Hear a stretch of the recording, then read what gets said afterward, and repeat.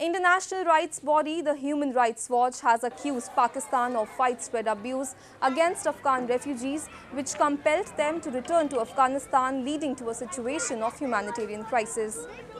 In a statement, the rights body said Pakistani officials created a coercive environment for Afghans who were born in Pakistan and never lived in Afghanistan to return to life-threatening conditions in the Taliban-ruled country.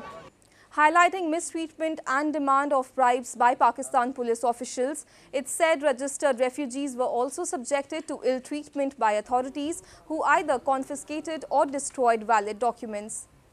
Islamabad has so far not entertained calls by international organizations and refugee agencies to reconsider the move, saying Afghans have been involved in terror attacks and in crimes that undermine security.